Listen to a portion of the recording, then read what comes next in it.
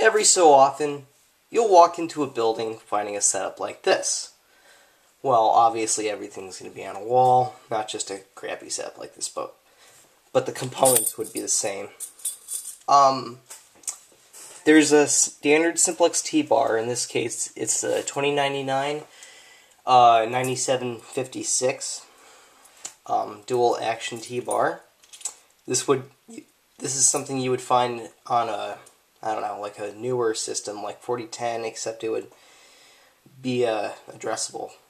Then you find this, a Wheelock Speaker strobe. In this case, it's an ET-1080-LSM-24. Let me just pull it back for a second.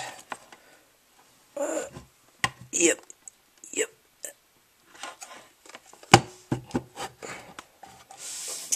Okay, sorry about that. So, yeah, basically the idea is the same. Well, today I will be activating the strobe using the T-bar. So, without further ado, here we go. 3, 2, 1.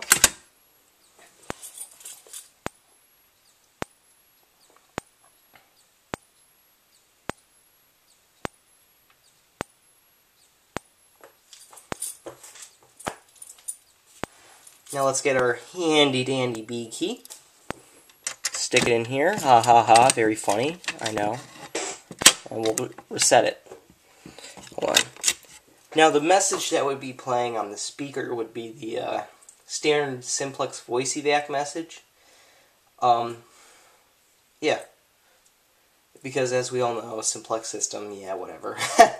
So, hope everyone enjoyed that, and that's it.